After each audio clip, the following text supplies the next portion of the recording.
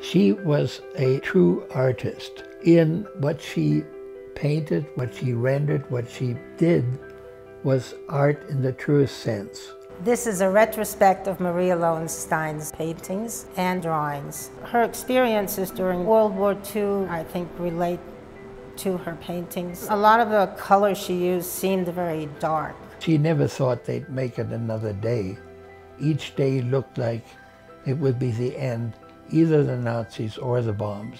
Some of her sketches, pencil sketches that she did during the war, were done with burned out wood pieces that she found from bombed houses. And then every once in a while you get these really bright red paintings. They just seem to jump out at you. The paintings and people are outlined, a lot of black vertical lines. She really simplifies them into beautiful shapes and colors.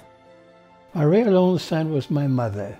She grew up in Estonia. She moved to Berlin. She started then studying at an art institute. And then when it became clear that the Nazis were going to prevail in coming to power, she sent me off to England in 1939. During that time, my mother drew and painted her despair, and she drew pictures of Job from the Bible because she related to the difficulties that were inflicted on Job, each one worse than the last one.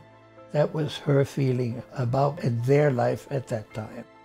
She was totally lost in thinking that there's no way they could survive another day, really.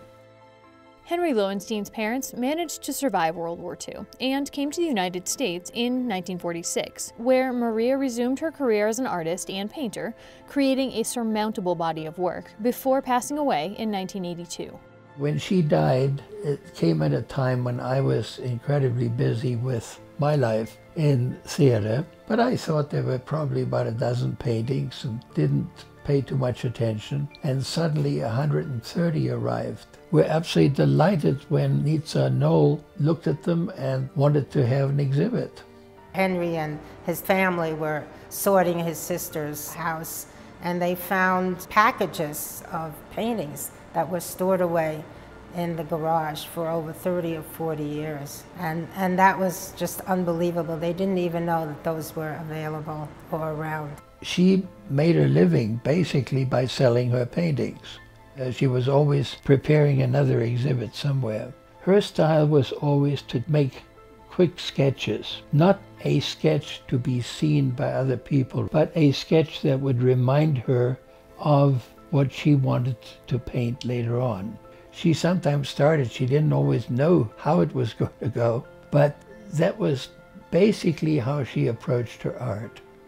She was very taken with Cubism. She liked to introduce a Cubist look at what she was most interested in. She also did a number of complete abstract paintings of an idea that she wanted to render visually.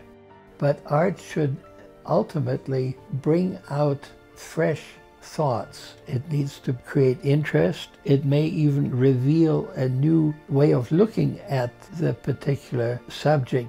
Art, I think, is one of the most important things, and I think it should be in everyone's life. It's one way of speaking, but in color and shapes.